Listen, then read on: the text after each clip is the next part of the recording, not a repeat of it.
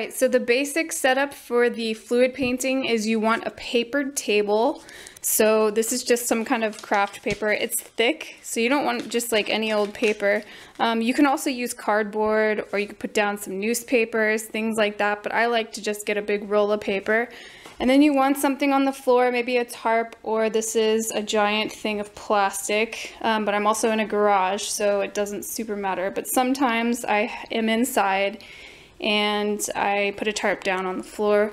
So your basic materials here are, you need popsicle sticks, you're gonna need your paints. So I'm gonna use, it looks like 4 different colors here. I have 2 whites, just because one of them is running low, but I have 4 colors there.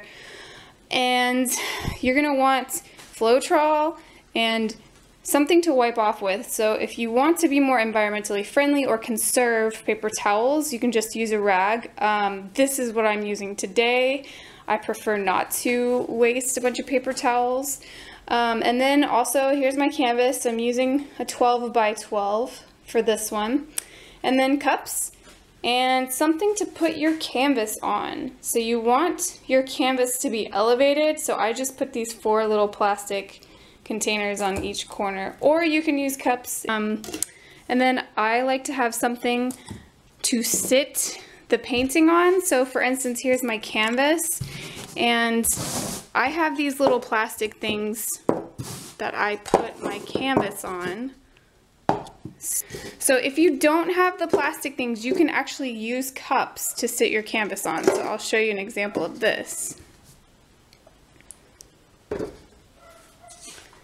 So for every color that you use, you want 1 cup, and then you want 1 extra cup for the end where you're going to pour all your colors in together.